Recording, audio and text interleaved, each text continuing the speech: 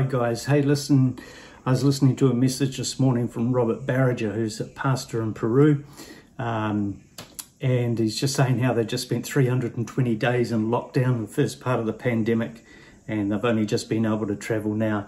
But challenging scripture from Isaiah chapter 6 verses 1 to 8, it says this, that in the year that King Uzziah died, I saw the Lord high and exalted, seated on a throne, and the train of his robe filled the temple.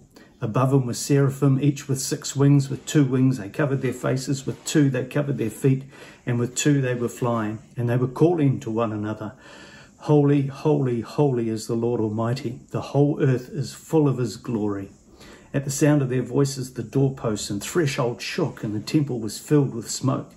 Woe to me, I cried, I'm ruined, for I'm a man of unclean lips, and I live among a people of unclean lips, and my eyes have seen the King, the Lord Almighty.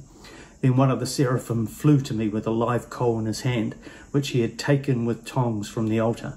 And with it he touched my mouth and said, See, this has touched your lips, your guilt is taken away, and your sin atoned for. Then I heard the voice of the Lord saying, Whom shall I send, and who will go for us? And I said, Here am I, send me. And the thought that Robert shared was just around this, that we're living in crazy and unsure times. There's a lot of fear about the future. What will be? Will we go back to a new normal? I put it this way, an unknown conundrum of anxieties. The thought about, have you ever entered a room and people, or entered church and people are chatting freely, and then you come up and you try to get into the conversation, and suddenly they either turn away or the topic changes. And inwardly you might even be saying to yourself, I just don't belong here. I don't feel I belong. Well, Isaiah was very similar.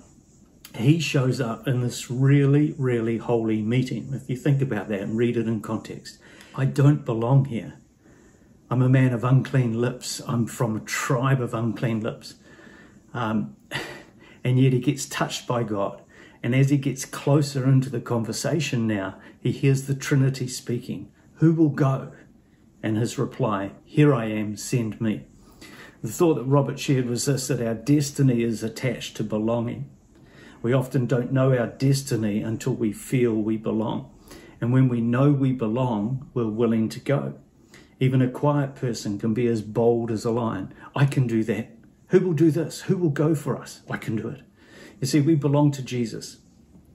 He purchased us with his blood. We belong to his church, the bride. He's coming back for us.